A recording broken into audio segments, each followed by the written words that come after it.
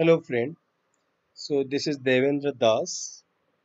So I'm the co-founder of DV Analytics. This is what we have Excel based and advanced training, that is we are doing it for 1 day challenge. What does it mean? It means that you would be going through the entire Excel based and advanced in just 1 day. So we have scheduled time for this, going to 6 hours to finish this. But yes, we have divided these videos into multiple parts.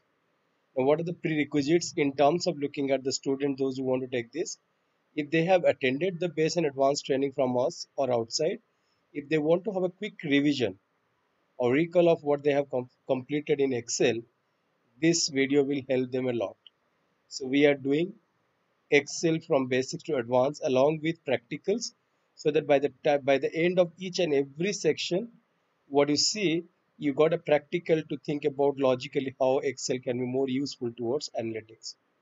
So guys, if you're targeting for data science profile, you must start with Excel because Excel is the father of analytics. Going forward from this Excel knowledge, your descriptive analytics part is going to much more clear. So best of luck. I hope you will enjoy this video.